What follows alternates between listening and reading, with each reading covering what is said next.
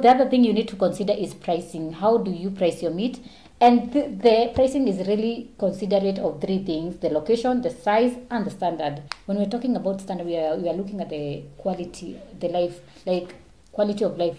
How is it? Yeah. The quality of the meat. Or? Yeah, the standards, the quality of the meat, I mean. Oh, okay. Yeah. So... I think when talking about quality, you can also talk about the type of meat you're selling. Maybe yeah, someone wants to, maybe they want to buy maybe the liver. It's a little bit expensive compared to someone who maybe want to buy intestines. Yeah, that is what we say when you're considering about the standard.